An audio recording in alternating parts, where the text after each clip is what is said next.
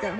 Okay, this is gymnastics specialty skill. This next 2 weeks is going to be beam, dismounts, and we're also just going to add in levers and handstands. So I don't even know what block it is anymore, but dismounts we're doing cartwheel to handstand fall for beginner, and then the cartwheel to handstand 3/4 turn for intermediate. So we'll start with Melly. So beginner is just gonna take to handstand with their hands on the beam and fall to push-up position. Intermediate is gonna do spider walks up with put their hands on the beam, then turn to their hand there to push-up position. So do that one more time. They want to turn and bring their hand and their belly opens, and then they fall to push-up.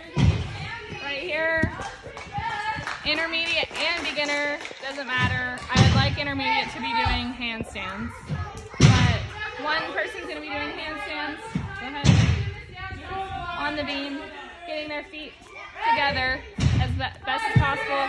The other kid is doing levers. So beginner is levers. If they're doing levers pretty good, you could have them do scissor handstands. And if they're doing that good, then have them try to do a handstand. Then over here, they're doing the dismount. Beginner and intermediate can just practice the part with a handstand fall by themselves. So they're going to handstand, falling, feet are landing on the yellow mat. Then over here,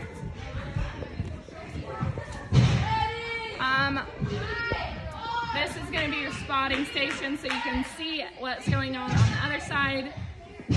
Whatever you want their dominant leg on your side. So if she was a righty, she would be on the other side. So she's gonna half cartwheel. Go. You're gonna grab them, check them, her head's in, she's squeezing, and then they're just gonna fall and finish. Right here for intermediate, it's kind of the opposite. So her leg is on the other side of me, and she's gonna kick up, and her belly is gonna be out towards me. Then you're gonna assist with the turn and have them fall to push up again. And that's it. But